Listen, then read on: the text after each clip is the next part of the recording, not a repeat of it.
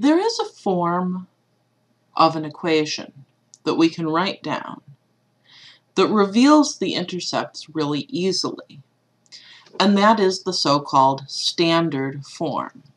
The standard form of an equation is the form ax plus by equals c, where a, b, and c are all numbers that we know. They're all specific integers with no factors in common to all three of them. And it's written so that the first one is positive. Here's an example of an equation in standard form. 4x plus 3y equals 24.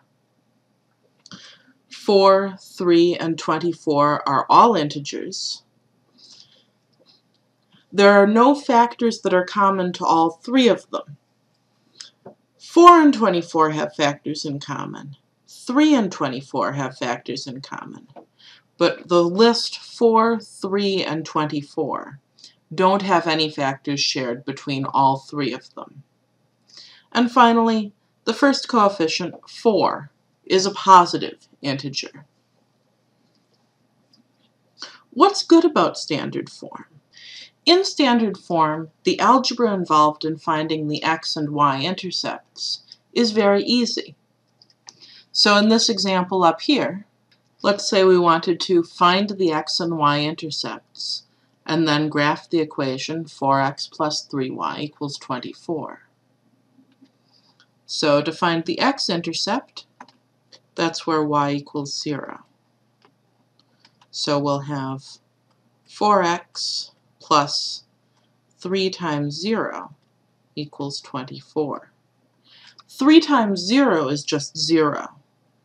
And so we just have 4x equals 24. Dividing both sides by 4, we get x equals 6. The x-intercept is the point x equals 6, y equals 0. For the y-intercept, that's where x equals 0.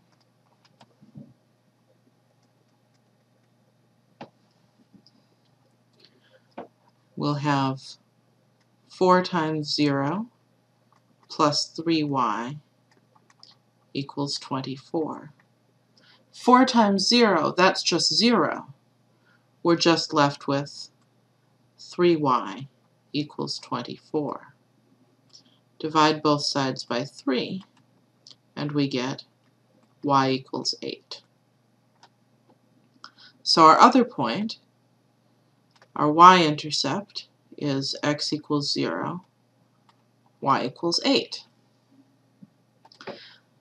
Notice, my x and y-intercept give me 2 points on the line.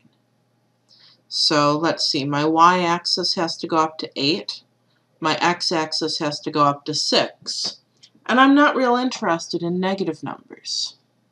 So maybe a set of axes that look something like this will be suitable for drawing this graph. Here's my x-intercept, where x is 6. Here's my y-intercept, where y is 8. And now I take a ruler and carefully draw a line through those 2 points. And there's my line. Remember, it only takes 2 points to get a line. The x and the y-intercept are 2 points. So if we have a line written in this form that reveals the x and y-intercept very easily, well, there we go. Furthermore, if we know the x and y-intercepts of a graph, we can easily write down the equation of the line, not quite in standard form, but in something very close. If we know the x and y-intercepts of a line, we can easily write down its equation in a form that looks like standard form, except that the numbers a, b, and c don't need to follow those 3 restrictions. They might not be integers. They might have common factors. A might be positive. We'll call this weak standard form. In a later lesson, we'll learn how to go from this weak standard form to actual standard form where A, B, and C follow all three of those rules. But this weaker sort of standard form is actually more useful for our purposes. Let me give you an example. Say we want to give the equation of the line with x-intercept 4, 0, and y-intercept 0, 7/2. This would be hard to draw. Its slope would be hard to figure out. But in this sort of weak standard form, it's very easy to write down the equation. I'm going to write down the equation and then tell you how I came up with it. The equation is 7/2 x plus 4y equals 4 times 7/2. Now, why does this work? Well, if I plug in the point 4, 0, x equals 4, y equals 0, I'll have 7/2 times 4 plus 4 times 0 is 4 times 7/2. This is 0, and this is true because multiplication is commutative. If I plug in 0, 7/2, then I have 7/2 times 0 plus 4 times 7/2 is 4 times 7/2. Again, this term is 0, and these are exactly the same multiplication, so that's obviously true.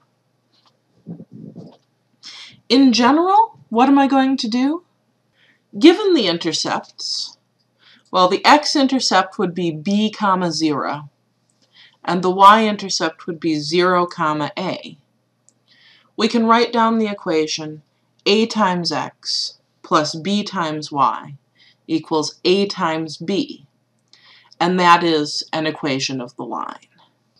Again, not necessarily in standard form. We might have fractions. We might have common factors between these three numbers. But we will get an equation of the line written in this weak standard form by that technique. Let's see another example. We want to give the equation of this line in this weak sort of standard form. So let's see. The x-intercept is at -3, 0, and the y-intercept is at 0, 3. All right, where do we see that? Here's -3, 0. Here's 0, 3. And so, following the recipe, the y-intercept gives the coefficient of x, the x-intercept gives the coefficient of y, and then that's going to be equal to the product of those two numbers. So, simplifying that a little bit, our equation is going to be 3x minus 3y equals -9. Notice we're not following all the rules for standard form. In this case, all three of my numbers have a common factor of 3. But this is a perfectly good equation for this line. For example, if I took this point, which is on the line, -1, 2, and I plugged it in, 3 times -1 minus 3 times 2, well, that's -3 minus 6, which really is -9, which we would have hoped to see. This equation really does describe the line that we're looking at in the picture.